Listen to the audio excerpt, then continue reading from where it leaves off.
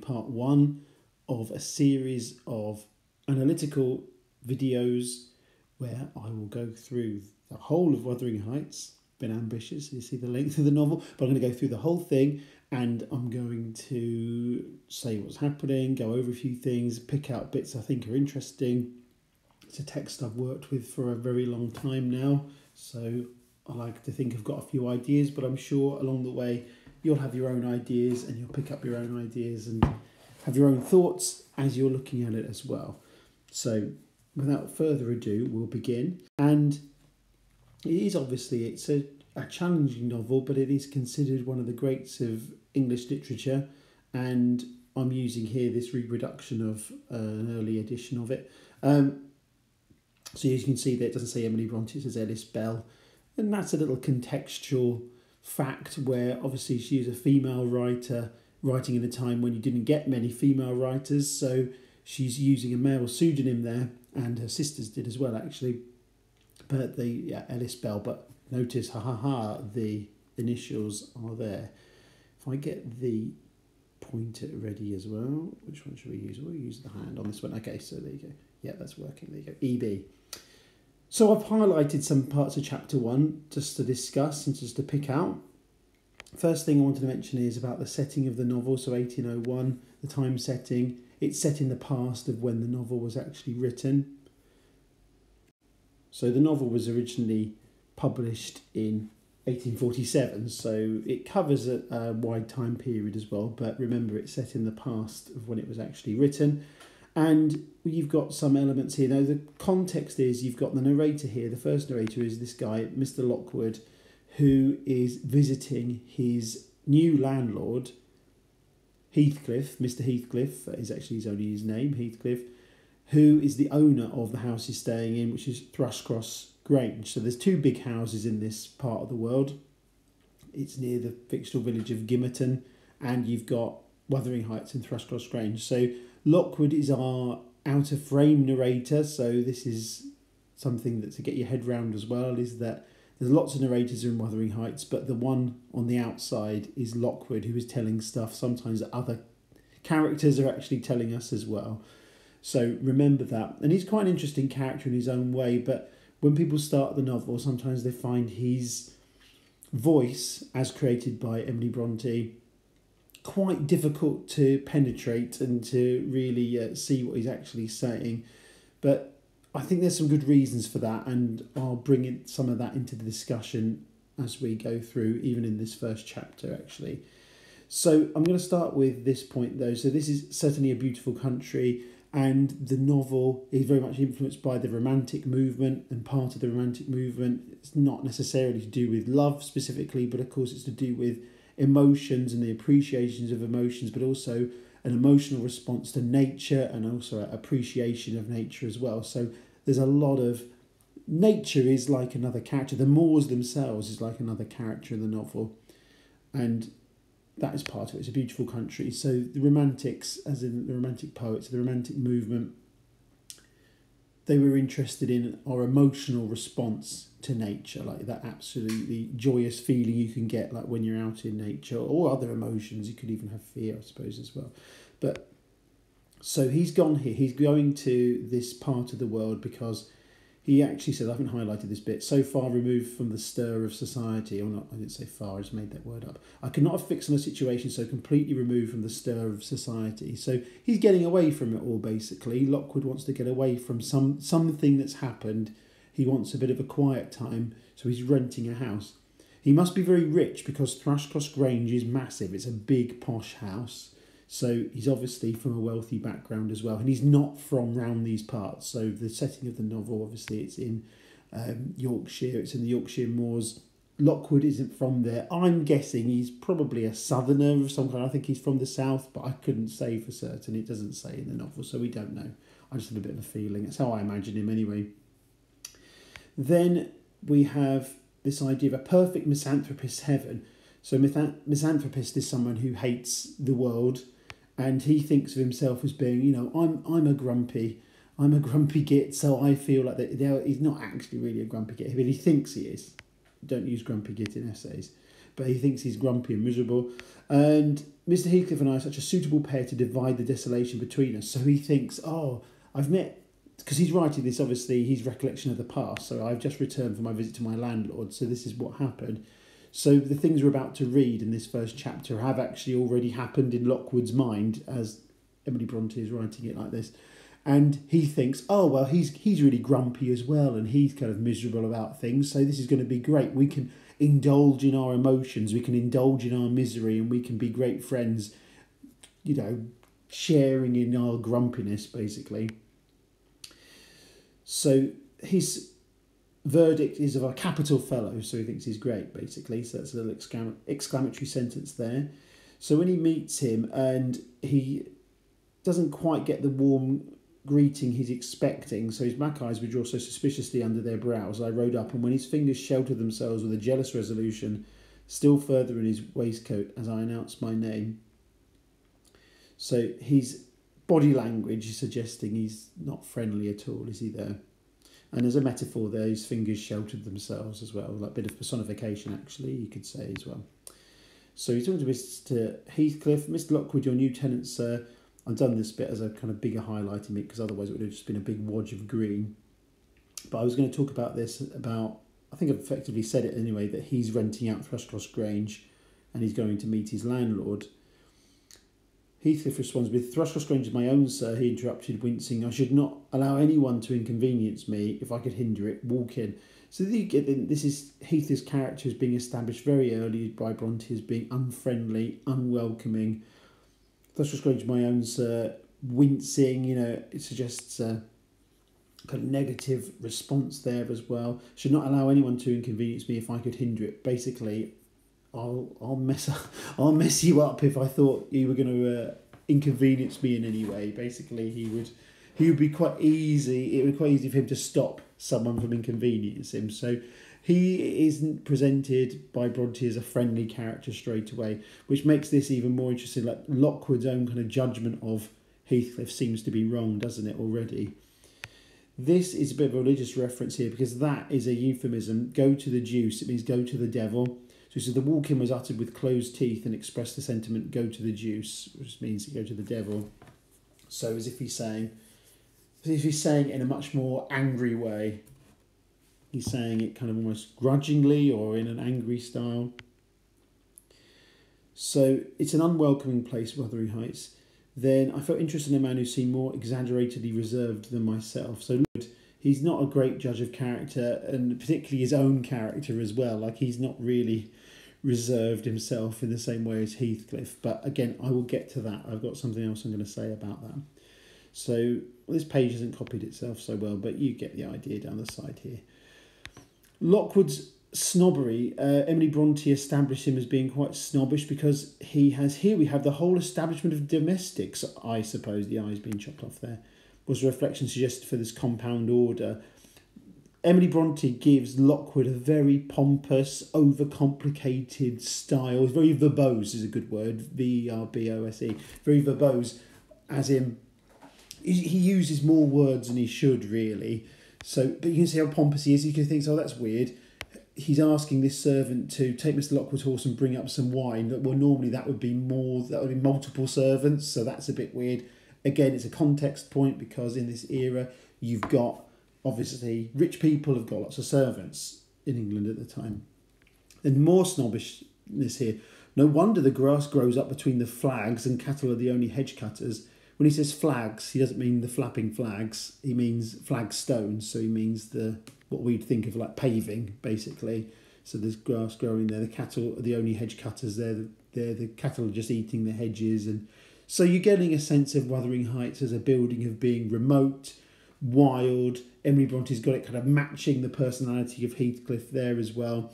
We've also got Lockwood's snobbishness has been established too. Then we have a description of Joseph, who is a miserable old codger he's quite religious, but he's not particularly nice. And sometimes when people read the novel, they're put off by Joseph because he's so incomprehensible. But I think Emily Bronte makes him deliberately incomprehensible because if it's framed from Lockwood's perspective, he's not from the area. He won't understand the local accent when it's really strong, and it heightens that sense of alienation. So we have more kind of comments from Lockwood. This time about Joseph. Looking meantime in my face so sourly that I charitably conjectured he must have needed divine aid to digest his dinner, and his pious ejaculation had no reference to my unexpected advent. So the Lord help us. He's assuming that Joseph is maybe burping, or he's got a bad tummy, or it could be even farting for all we know. I don't know, but the idea, look at his face. So there's a bit of humour and sarcasm built in. You have to look quite closely for it. And the pious ejaculation, I should say as well, in those days, that word just meant to say something out loud suddenly, just to clear that one up, so to speak. Anyway, the next bit, moving on swiftly. So Wuthering Heights is the name of Mr. Heathcliff's dwelling, so really important. Wuthering, again, notice the Lockwood pompous style that Bronte gives in a significant provincial adjective descriptive of the atmospheric tumult which his station is exposed in stormy weather. What he means is this is like a local dialect word. So you can see there's a bit of a value judgment from Lockwood about saying that's not really standard English in that way that he's used to. Wuthering is a word that's used in the local dialect, and it suggests that it's battered by the wind and the weather, the stormy weather. Pure bracing ventilation they must have up here at all times. So again, there's lots of value culturally in the 19th century. Good air was considered to be very important for good health as well. So that's an important thing there. That's why that's so emphasised. One may guess the power of the north wind blowing over the edge by the excessive slant of a few stunted firs at the end of the house, and by a range of gaunt thorns, all stretching their limbs one way as if craving arms of the sun. Interesting this bit as well, because really you could say this not only kind of foreshadows what we're going to learn about Heathcliff, but it kind of symbolises Heathcliff, because as a child, the events that he experiences shape his personality, and that's what makes him how he is when Lockwood meets him. So he's kind of bent and shaped by the events that he's grown up in, and that's what's made him the man he is. At this stage, he just seems quite grumpy. We don't know all the details about Heathcliff, but we are going to find out. This is Bronte. She's meant to be intriguing you to think, okay, I want to find out about Heathcliff. So we have a medieval feel to Wuthering Heights itself. Narrow windows deeply set in the wall and the corners defended with large jutting stones. So Emily Bronte makes deliberate lexical choices that suggest almost like a fortification. So Wuthering Heights, it's not a very welcoming building. It's not a very modern building. It's got these architectural features that suggest it's like a castle as well. Then we have, just to even hammer this home even further, grotesque carving lavished over the front. Well, grotesques are what people normally mislabel as gargoyles. Gargoyles have to have water flowing through them. Normally it's through the mouths of like a little rock creature, carved out of stone, would have built into a wall of an old cathedral or something like that. But grotesques are the little ones that are normally like sitting there with little bat wings and like dog legs and those kind of things. So that's what it means. So what we normally think of, what a lot of people think of as gargoyles, but what are actually technically called grotesques. So it means that. So it's got those kind of carved monsters on it over the front, and then above the door as well. The age of the building, 1500. So again, that emphasises the medieval aspect of the building. Obviously, this isn't set in medieval times, but the fictional house has been there a long time. And the name Hareton Earnshaw as well. This isn't the same Hareton Earnshaw. If you know the novel and you've read on, and there is a Hareton Earnshaw in the novel, but there's lots of characters in this novel and named after other characters or other characters we don't even meet in the novel, and this is one of them. Hareton Earnshaw. There was another Hareton Earnshaw in 1500 who actually built Wuthering Heights. So the family name of Earnshaw is very old in the area, hundreds of years old.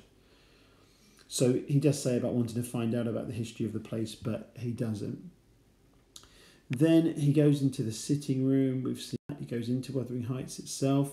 We get a description of the interior, so we get a sense of the decorations or the decor. Immense pewter dishes interspersed with silver jugs and tankards. So again, that feels very medieval, doesn't it? Very old world. towering row after row and a vast oak dresser to the very roof. So loads of these things there, and it has that, to me, suggests a very medieval kind of feel.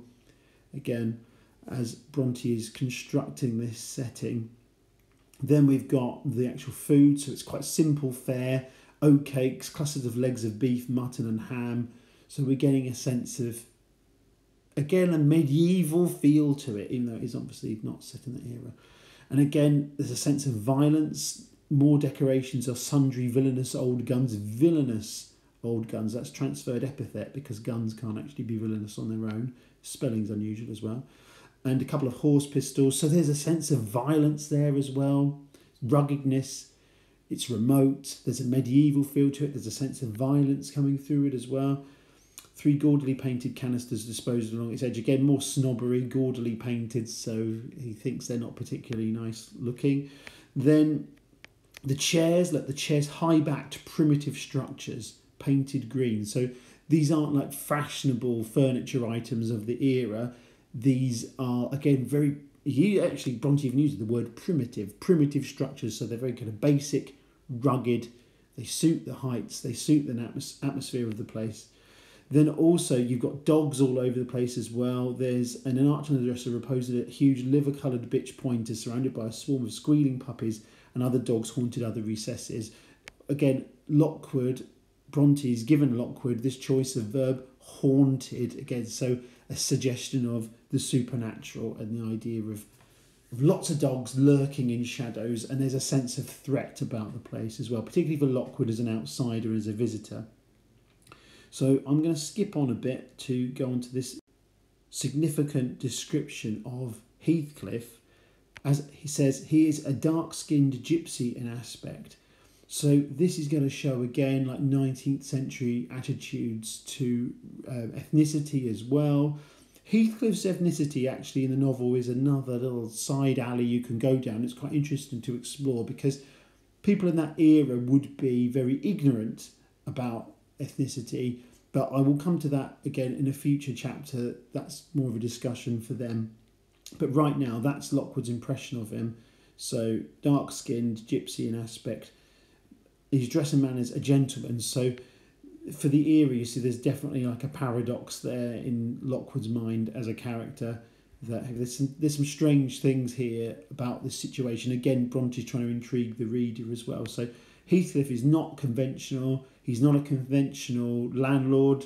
He's living in this rougher house than he could be because Thrushcross Grange is a better house. And in that era, when you're obsessed with status and property, and that's associated to you got a social standing as well, why is Heathcliff not living in the better house? And why does he appear physically to differ, from most of the population around? He looks different, so emphasising a sense of difference here, Bronte. That is as much a gentleman as many a country squire. So again, some snobbery. Again, suggests to me that Lockwood is a city man, effectively, and a bit judgmental about the countryside. So he's a bit snobbish, still a gentleman, but, he's a bit rough and scruffy, basically. But strange again, he has an erect and handsome figure, so he stands up straight and bears himself well. So Bronte's establishing Heathcliff is a contradictory figure already, very early on in the novel.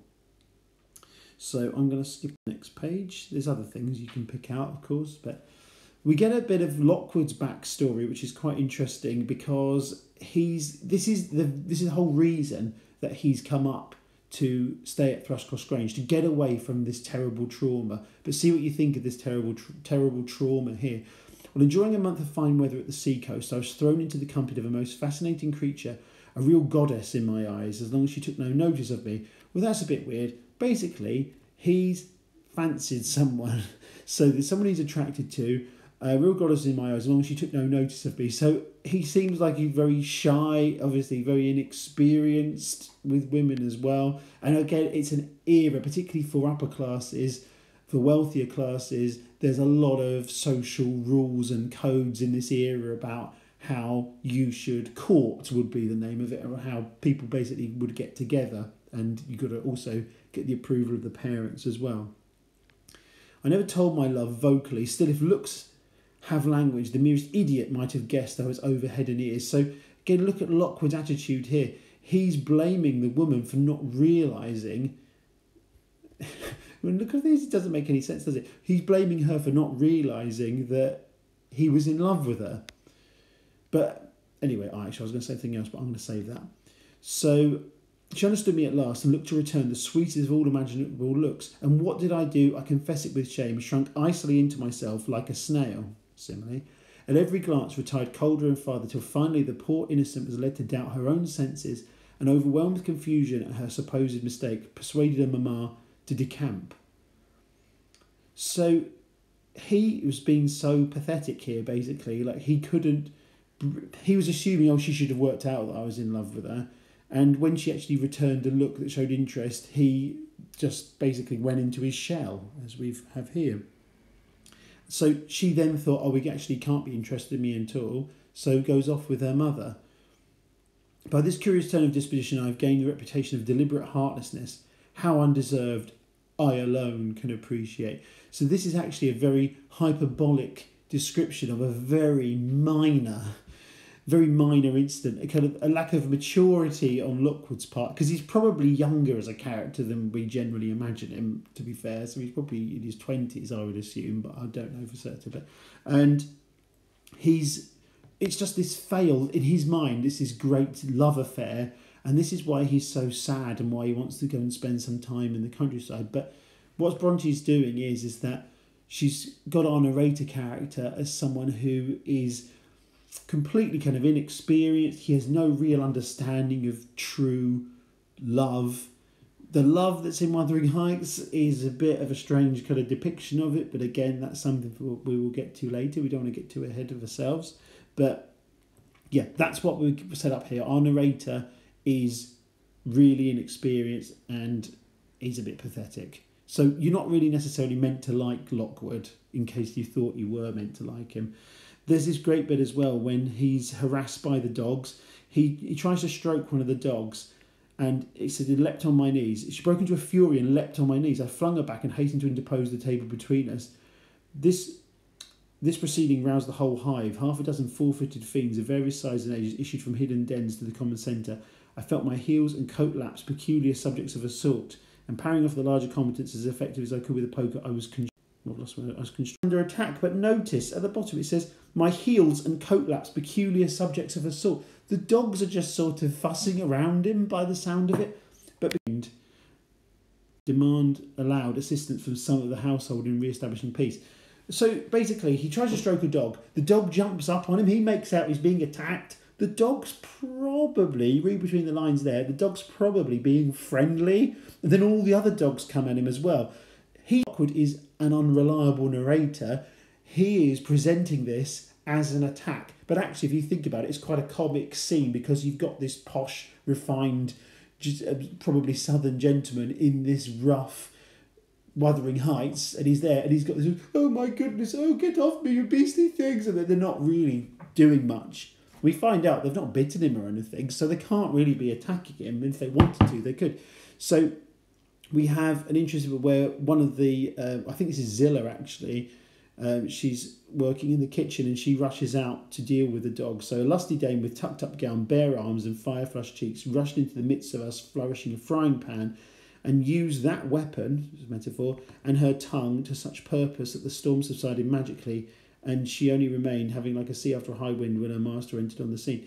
So you've got the use of zeugma here actually, I love that term. So she used that weapon and her tongue to such purpose that the storm subsided magically. And I suppose also technically that's a metonym because she's not licking the dogs. But zeugma, Z-E-U-G-M-A, great term, and it means you're getting two meanings off of, in this case, it's the same verb. So it's the idea, what you're getting is Bronte's using this idea of she's hitting the dogs with a frying pan and she's shouting at them. But Bronte doesn't just say that, she says use that weapon and her tongue to such purpose that the storm subsided magically. So that's the idea, is that she's, so it's zeugma, so it's interesting, that one. Then we have Heathcliff comes in. There's a biblical reference, the herd of possessed swine could have no worse spirits in them than those animals of yours, sir. You might as well leave a stranger with a brood of tigers. So hyperbole from Lockwood as used by Bronte there, establishing his character. Heathcliff seems to calm down a little bit after this, so guests are exceedingly rare in this house that I and my dogs I am willing to own hardly know how to receive them, your health says. So they have a drink together. There's more snobbishness from Lockwood, chipping off his pronouns on auxiliary verbs. So Lockwood's quite precise about the language that he uses. In the time this is written, English was settling down as a language in terms of ideas about fixed spellings, ideas about what standard English would be. They weren't quite completely fully there, if you see what I mean. But it's in those kind of early days of it, basically, of thinking there's a sort of standard English and some forms of English are superior to others. And so he would think, and that's one of the reasons I think why he thinks, well, I think he's a southern character, because he's got that judgment of northerners coming in there as well. I find that interesting. And then we have, it is astonishing how sociable I feel myself compared with him. So Bronte again making clear that Lockwood, thinking of himself as this misanthropist himself, he's had this love affair in his mind that's his great epic love affair that's absolutely pathetic. It actually is nothing. And Heathcliff, the reason, we will find out why Heathcliff is the way that Heathcliff is. So I'm going to stop there. Please like, comment, subscribe, notification bell, all those kind of things. I'd greatly appreciate that. It will encourage me to make these and make more of these if you enjoyed it. And read on ahead, because this isn't meant to be a substitute for reading the novel. It's meant to be almost like a kind of, like a DVD commentary. It's like one of those commentaries you'd have on a DVD, like with someone's talking, I'm not Emily Bronte and I didn't write it, but then, you can tell, you can guess. Anyway, thank you for listening. I will make more. I will be back, like Lockwood, in the next chapter. Goodbye.